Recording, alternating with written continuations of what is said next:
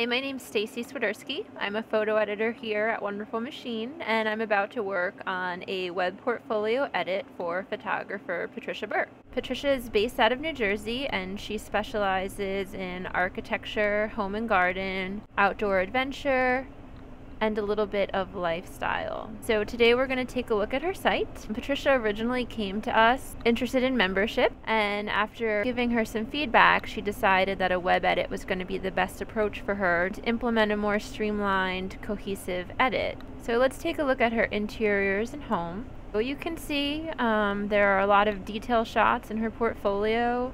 She also has a lot of images of people mixed in. She has things grouped based on room.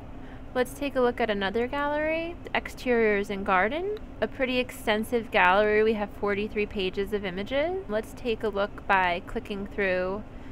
We have some detail shots, vertical pairings, a mixture of plant life, architecture, and garden details.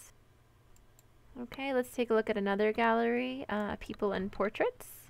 So this gallery has a mixture of quite a few different things. We have some detail shots of work from a bicycling shop that she's done work for, some lifestyle images, some kids, pets, some portrait, some corporate. Okay, let's go to another gallery and take a look at cycling. You can see this gallery is a mixture of details of the bike shop along with details of bikes. She also has some bike tour images in here along with some studio shots. She also has a Tour de France gallery. So we'll just quickly take a look at the thumbnails. Okay. And the last gallery in her portfolio is going to be an active lifestyle. And so with this gallery, she has some adventure images, some lifestyle images. So we'll really go through everything that she's provided us with and fine-tune her primary portfolios, create some solid cohesive galleries with her secondary work, which would be the active lifestyle, her cycling.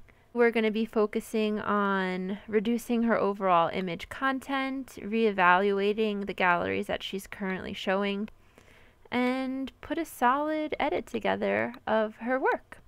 I'll be right back.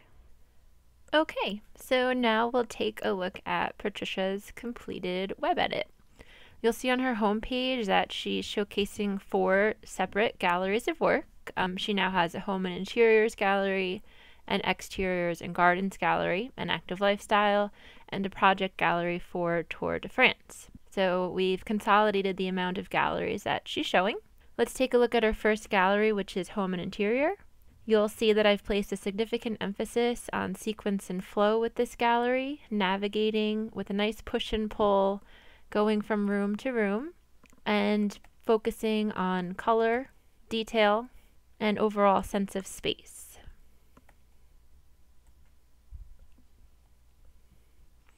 Now, if we take a look at the thumbnails, you can see that there's quite a bit of vertical pairings, but not too many.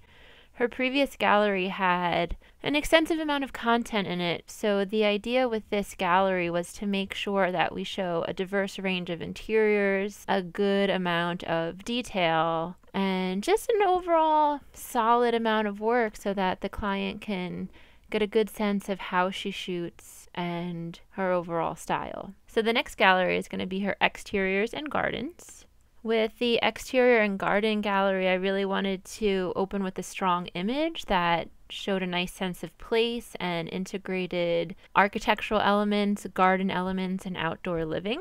So this gallery is going to be a grouping of exterior spaces and architectural details, general architecture, and gardens. So if we take a look at the thumbnails, you can get a sense of how many vertical pairings we have here. Personally, I don't like to have so many vertical pairings where it becomes more about the diptychs rather than the individual images. So when I work on an edit, I pay attention to selectively doing pairings and not overusing them. The benefit of having a tight edit is to appreciate the individual images more so than the diptychs. So Patricia's next gallery is her secondary work, which is now an active lifestyle gallery. She has a lot of outdoor adventure, outdoor lifestyle, active lifestyle, and cycling imagery. So we decided to put these together into a tightly curated selection.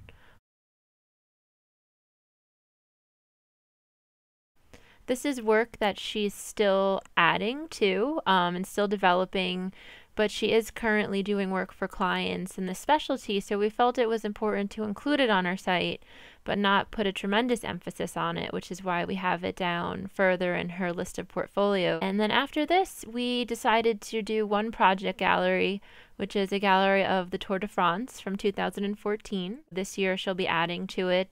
And this is predominantly work to show how she's able to photograph a project within a given specialty. So even though this is work in progress, we thought it was necessary to keep it on her site just so that potential clients can see more of the direction she's headed with her active lifestyle gallery. So overall, I'm really happy with how Patricia's edit came out. I think it shows a very concise, clean edit. I think there's a really nice push and pull between images.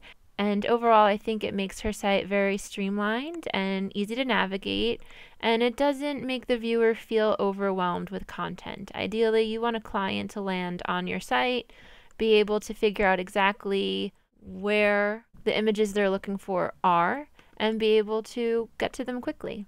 So thanks for checking out my screencast of Patricia Burke's web edit. Again, I'm Stacy Swiderski, one of the photo editors here at Wonderful Machine. And you can email me at stacy@wonderfulmachine.com if you'd like help with an edit of your own, or you can also check out our consulting page to find other ways that we can help you. Thanks and have a great day.